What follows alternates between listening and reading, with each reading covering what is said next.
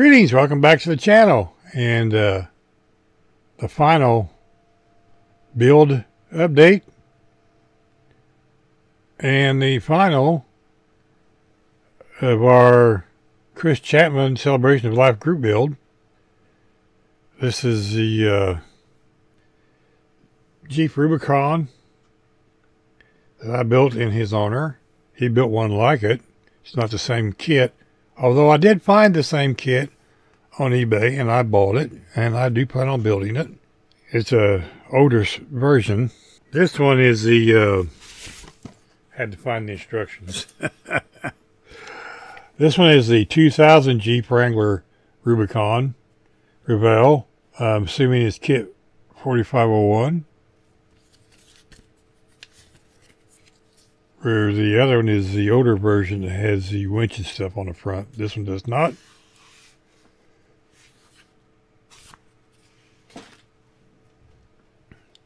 As you can see, we have the mirrors to put on and front bumpers. I got the license plate stuff on those. This is the front plate of some sort, goes across the front. We'll have to figure out how to highlight the Jeep on there. There may be a decal, I didn't look. Then I got the pair of wiper blades that need to go on yet. And rear bumper. We got this the decals on this, and it's all clear coated.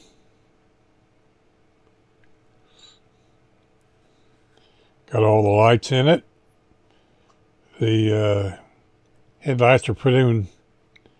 I put some white paint on the back side, flat white. And then the markers come clear, so these are clear orange.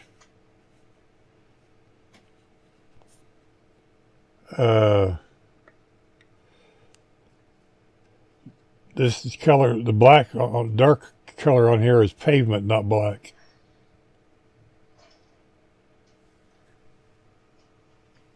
And taillights are weird. They just kind of snap in there on pins. And the door handles are also separate pieces along with the cake plate. Those are AK super chromed. And that's my puppy dog snoring. along with the gas cap. The body, as you've seen, is all put together. And that's all pavement, apple barrel pavement. This one right here. And the color is a jack-o'-lantern, apple barrel jack-o'-lantern for the body. I glossed some of the stuff. I put floor shine on it, actually. Sorry, quick shine. And then some of it I did not. You can see I weathered the chassis up a little bit.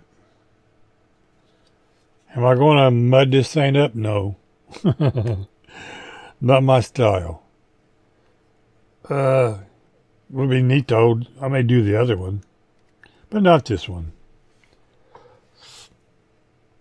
So all we gotta do is put this on this, put the mirrors on, the wipers on, the bumpers on, and it's a done deal. So we will bring you back for the final finale of the 2003 Jeep Rubicon Chris Chapman Celebration of Life group build.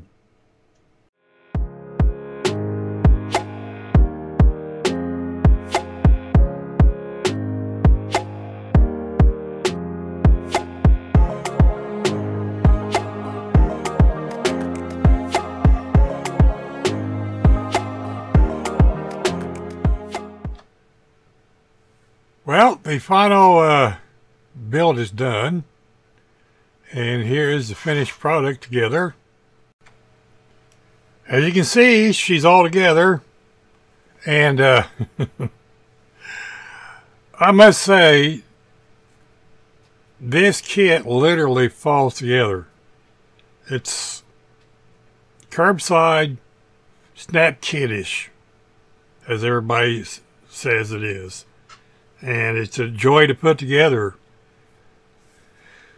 Of course, you could probably do this in about a week if you didn't have to do all the filming and the waiting and processing and blah, blah, blah. But as you can see, we got the body on the chassis, got the mirrors on, got the bumpers on, and she's looking pretty spiffy. Got the rear bumper on, and this whole back end is, and I've lost red. Oh no.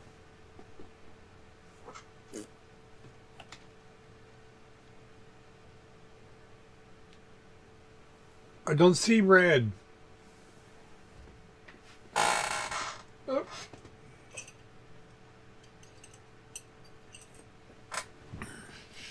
Well, this is red today. How are you guys?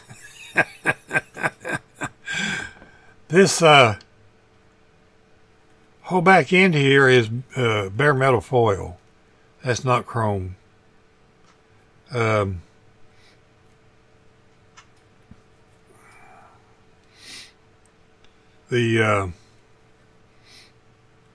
decals, these are decals down here on the sides, across, of course, the license plates.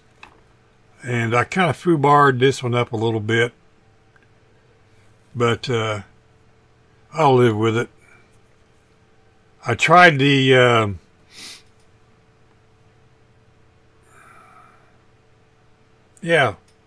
rubber mask on the glass, because I screwed up, put the glass in, Mod Podged it in there, then I forgot I had to clear coat the car one more time, and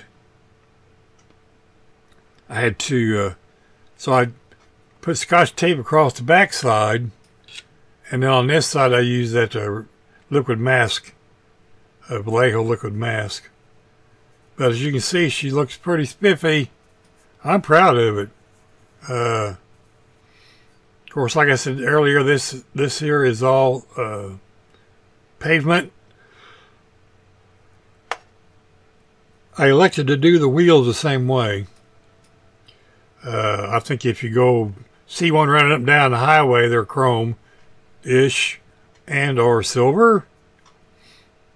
I lost the tailpipe tip, so I scratch built one. Forgot to mention that earlier. But the decals went on pretty good. It's just a clean, easy, simple build. I want to thank Mark, or Grandpa Mark's Hobbies, for his suggestion on painting the interior the same as the rest of the painted this all pavement. I did some weathering on the inside and used panel liner on the seats. We'll show some pictures at the end here. And detailed the dash a little bit. I did not use, I think there was a glass for this. I did not use a glass. I used Mod Podge over the decal for the dash. And just used various tones of gray and black wash on the interior. And it shined up pretty good. Am I going to dirty this like I said earlier? No.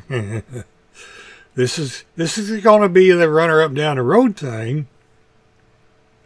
But she's not going out in the field today. For one thing, it's not wet enough. So sorry, Chris. This girl ain't getting all muddy.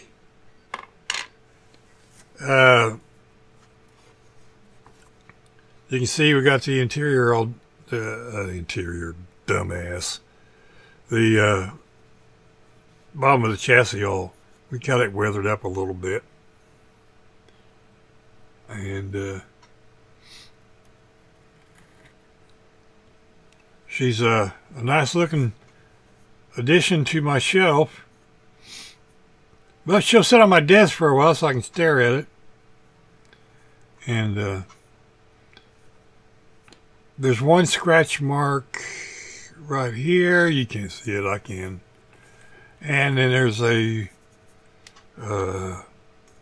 run right across the door here. When I was putting that last coat of quick shine on there yesterday, my arm hit the paint booth, because my paint booth ain't about this wide. You know, it's one of those small ones.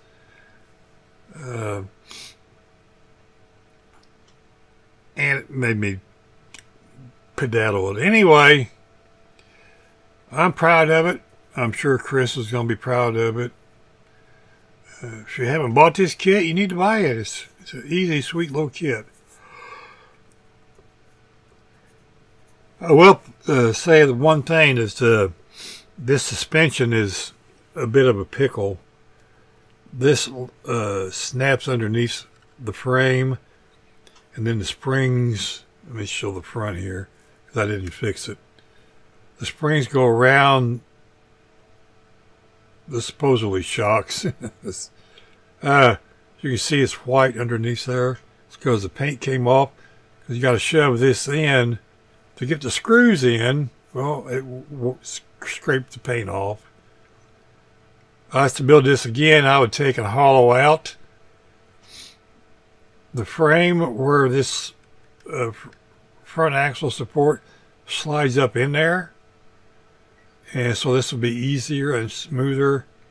It works fine without the paint, but when you paint things, everything gets tighter. Didn't account for that.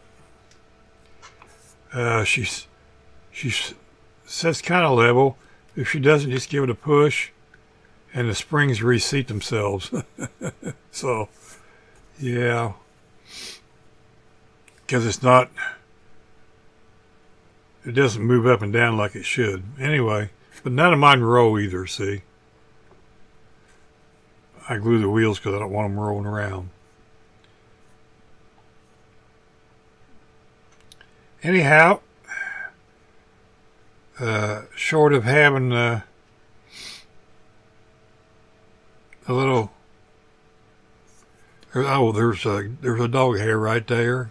I always have to have a dog hair, but you know, it's part of the build.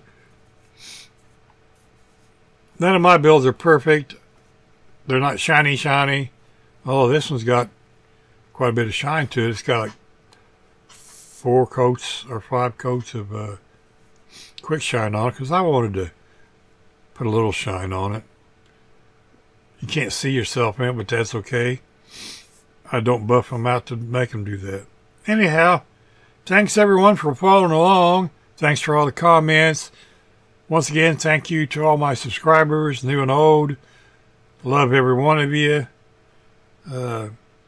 Thank you for watching and following along and keep coming back and watching this crazy old 70-year-old man. And by the way, yes, I am 70 years old now. Yeah. So we're going to work on 72, or 1, yes, 71. And that's all we got for you today, folks. Take care. God bless. Be kind to your neighbors. Keep modeling and save the fingers. Haven't said that one for a while.